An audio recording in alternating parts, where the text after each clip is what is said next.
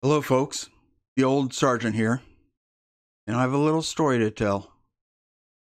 It's Christmas Eve, 1979, Republic of Korea. It was dark and cold on the flight line.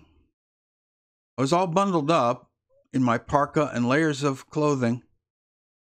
I was alone, with nothing but the lights in each revetment to keep me company.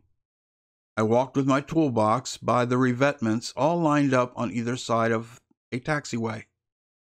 The revetments were big half shells of cement and steel designed to protect the aircraft from attack. Each one contained an F-4E Phantom fighter. The fighters were painted in various shades of olive drab in a camouflage pattern, save for the nose that was painted with large black eyes, white teeth, and red blood in the mouth of a shark. On the back of the revetment was a fence separating the restricted aircraft areas and the rest of the base. Soon I found the revetment containing the fighter I needed to work on. I climbed up on the left wing and opened a panel on the fuselage. It was Christmas Eve, and I was on the other side of the planet from my South Dakota home. It was cold, and the wind whistled through the half-shell buildings.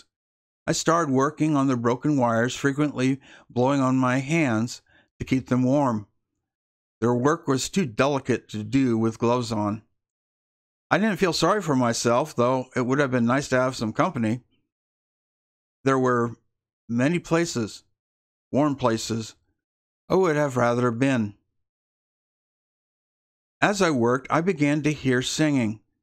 Familiar music, but the words were in Korean.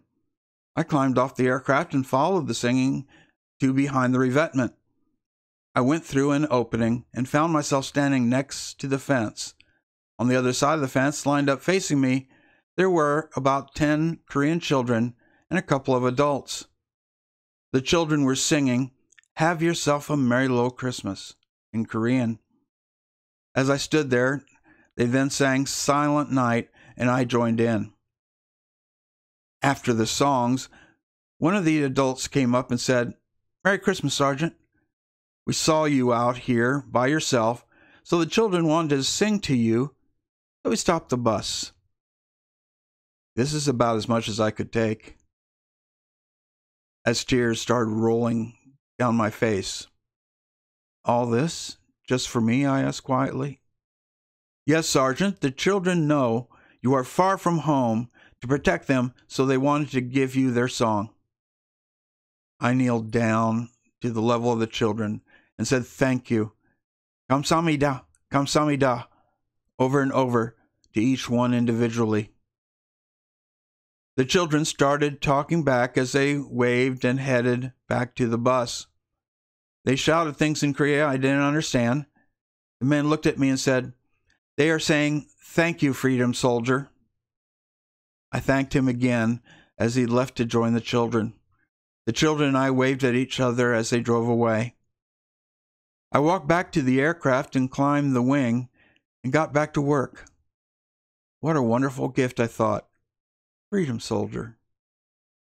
To those little children, I was a freedom soldier. Made it all worthwhile. Thank you, Lord, for the gift, and happy birthday. It was cold and dark and quiet as I worked on the fighter.